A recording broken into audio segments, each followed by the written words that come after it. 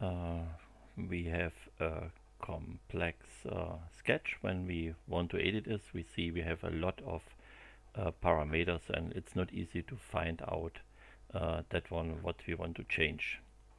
So what we can do, we can create another sketch, and we use it as a driver to modify some of the parameters of the complex one. I do this.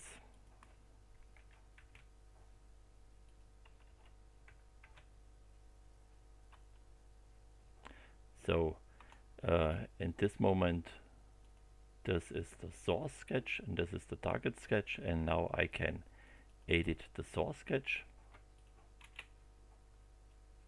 and the blue constraints I use for expressions, and now I can only move my objects in this sketch, and what we see is that the complex sketch is always